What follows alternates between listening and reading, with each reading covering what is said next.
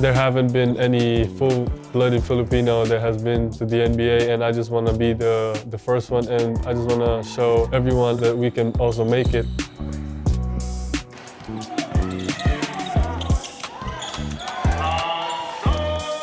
My dad always told me to watch films of Hakeem Olajuwon, Tim Duncan, those guys, and I just kept watching, you know, every day.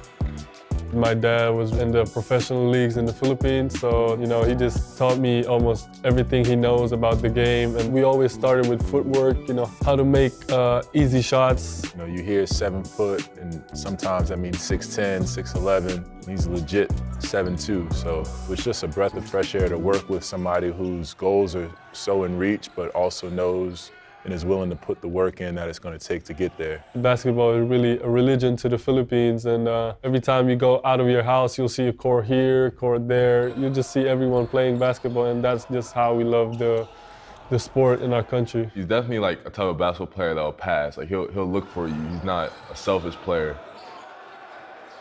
You know, the mentality in the States when you're a foreign player with hype and accolades coming in, people want to play against you. You know, everybody has their goals and everybody's trying to get on, so what better way to get recruited to a college than saying, hey, I had X amount of points and rebounds and blocks against Sotto, and here's my film against him.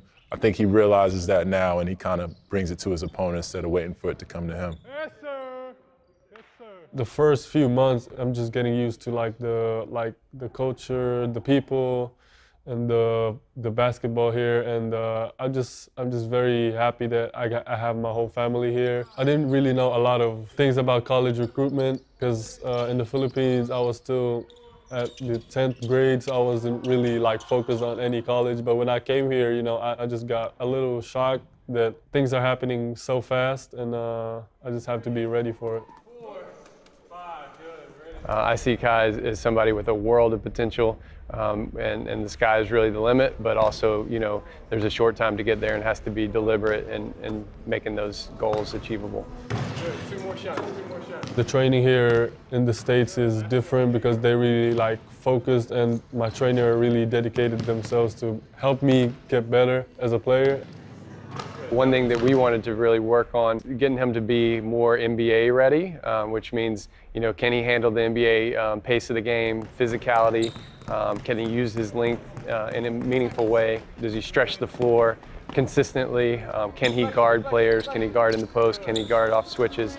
Very good, show it right back, bang, bang, boom, yeah, there we go. That's a good one. Coach Chuck Person, Coach Rob, Jeremiah, they've been helping me a lot. They're helping me prepare, and I just get my confidence from my workouts, from my practices. I think for him to become more physical, a lot of it's going to take some work at P3, which he's working at every day. They do a great job, kind of sports science and strength and conditioning to develop him off the court, which I think is really, really important. Here at P3, we assess our athletes so that we know what the needs are. So with Kai, I think from this point on, it's just a matter of continuing to develop his strength, develop that power.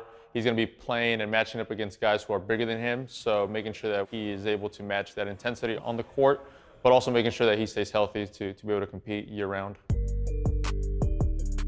That was a moment in time for him at Basketball Without Borders where all 30 NBA teams are there. There's high-level kids that are his age that are there, and he's able to see, you know, I didn't make the first team. I wasn't MVP. I wasn't on the first team all camp. And so what are the things I need to do to improve?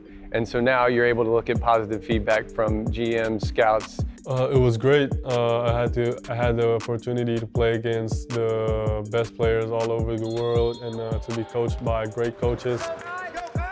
What are the gaps? What's going to help him get there? And I think he took it to heart. You know, I think he saw kind of where he was and was able to size himself up a little bit, and now he's able to take a step forward because he's grounded in reality. He's not caught kind of in the hype world. You know, potential is something people talk about a lot, right? Potential, potential, potential. There's always a point though where you have to start turning a corner and potential has to become reality. And for him, he's starting to approach that phase, and I think he understands that. And so as long as he continues to move forward and progress, he's got every opportunity in the world to be a good NBA player. My ultimate dream is to make it to the NBA, and I also want to represent the Philippines on international tournaments. I just want to show that Philippines is part of the basketball world. I appreciate those people who follow me and my journey, knowing that all my fellow Filipinos from my country, supporting me and following me. And I just use it as a motivation, inspiration, just to work even harder to make them proud.